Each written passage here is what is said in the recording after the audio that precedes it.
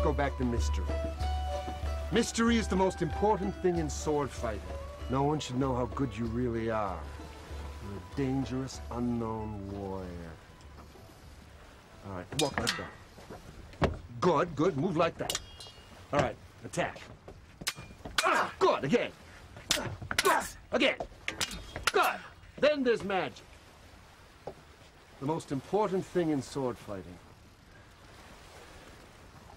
You fancy yourself the greatest swordsman in the world. You become the sword, the blade, the tip, the very air it cleaves. No human eye can follow you. You're beyond this world. You're magic. Good, good. And mayhem. Now here's the most important thing in sword fighting. To be the best, you have to be mad, crazy, filled with joy, and absolutely loony. Use everything you've got. You have to defy the laws of gravity, the laws of nature, the laws of animals and trees and butterflies and boats. You have to think with your toes.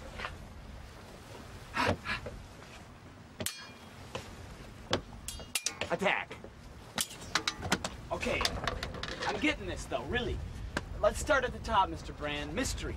I can do this. Good. Good, better.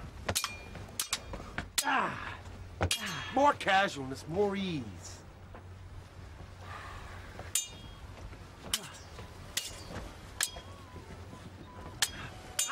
That's better. Ooh. That's better.